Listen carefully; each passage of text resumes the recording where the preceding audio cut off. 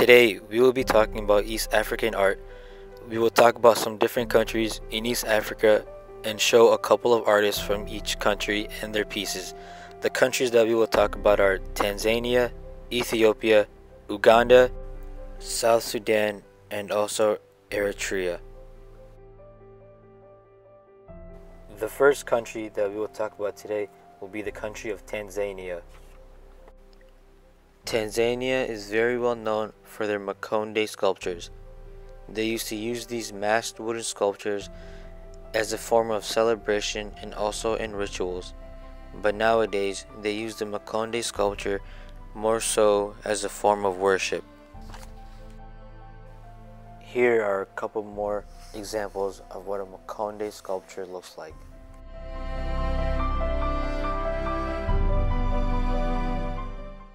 The first artist that we will talk about from Tanzania is a man called Matthew Simbila. He's mostly well known for his oil paintings. This piece you guys see right here is one of his most famous pieces of art, and it's called Nala and the Elephants.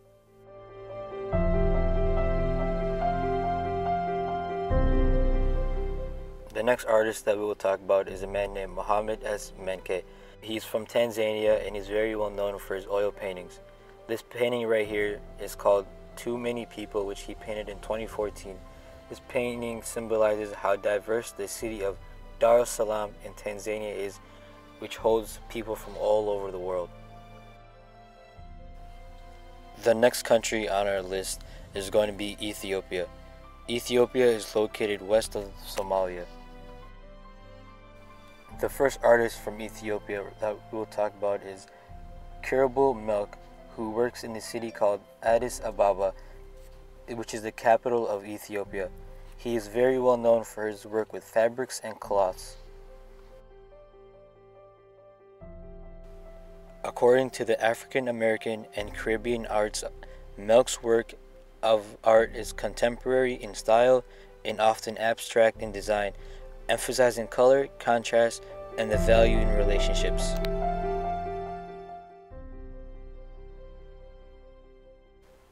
Another artist from Ethiopia that we will talk about is a man named Afwerk Tekel. He is Ethiopia's most recognized artist for his famous stained glass murals. This piece right here is his most famous work called The Total Liberation of Africa. It is 150 square meter glass, and according to the Addis Ababa Online, this piece symbolizes African nations uniting to tackle poverty and disease. The next country that we will talk about is going to be Madagascar. Madagascar is located east off the coast of Africa. When it comes to Madagascar, there's a variety of different types of arts, whether it's from paintings, sculptures, or art using fabrics and cloths. A lot of their art is influenced from countries in Asia and also in Africa.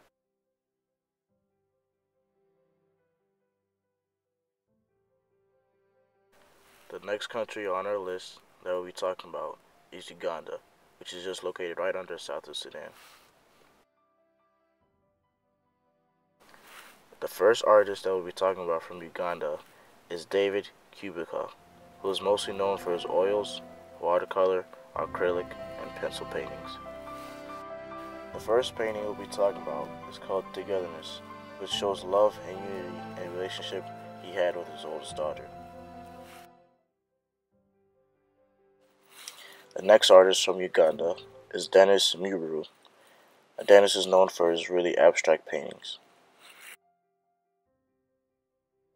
So this painting by Dennis is an example of one of his abstract paintings.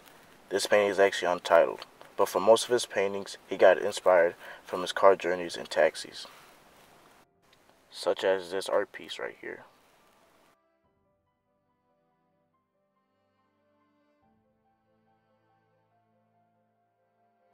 The next country we'll be talking about is South Sudan. This country is actually located above Uganda. A lot of the art done in South Sudan are mostly murals done on the side of the walls. They use empty walls as canvases. A lot of the stuff drawn and painted comes from situations that they went through sometime in their lifetime. This first mural shows a campaign in Juba, South Sudan to show how corrupt the city is. A lot of the murals have strong messages behind them. This one right here, according to BBC, shows the suffering of children in the Civil War.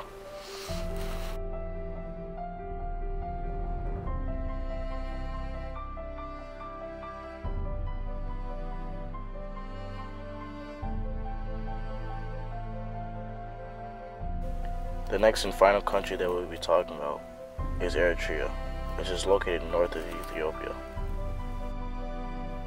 One artist from Eritrea is Michael Adonye, who is actually a visual artist.